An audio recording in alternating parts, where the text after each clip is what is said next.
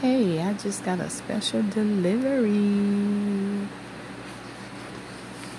Have you received your book yet? Longitude, Latitude for Riviera Beach.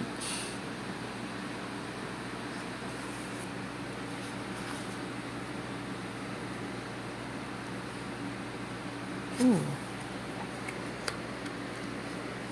Man. I like it. Ooh. So everything and everybody in here. Ooh. How Riviera Beach street names were changed from personal names to alphabet avenues and numbered streets with the original resolution that was signed in 1945.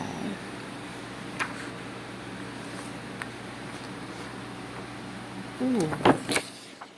That's raw raised. Bradley stood still, raw raised.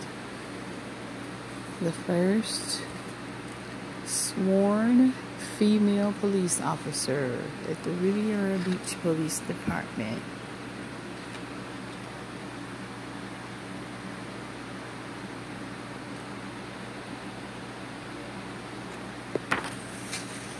The first black man to run for mayor was not Bobby Brooks, but was Robert Moultrie, the first black man to run for mayor in Riviera Beach. There's Miss Gwendolyn Williams Oates.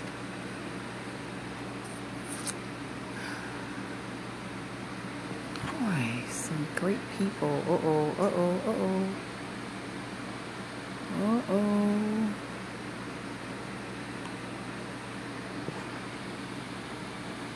Mr. Robbie Littles. Now, if you know these people, they may not know they're in this book. Please let them know.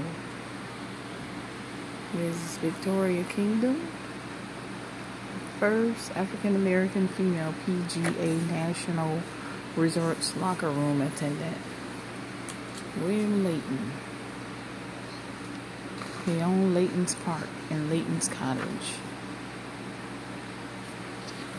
Miss Ruth Jones, former city manager.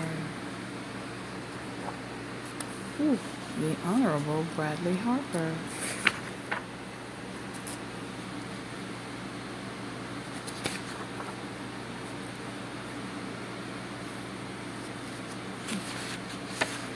Mildred Millie Wilborn Gildersleeve. You have to read about her. There's Derek. Lifeguard. You see him at City Hall at the front these days, doing some great things. Elvin Dolly.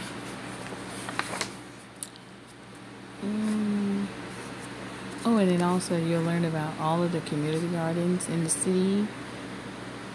Post office, where the Black Lives Matter murals are located. Learn about the Port of Palm Beach. Layton's Park. Let's go to page 87. Page 87. So this is volume 3. I have copies of volume 1 and 2 if you would like one.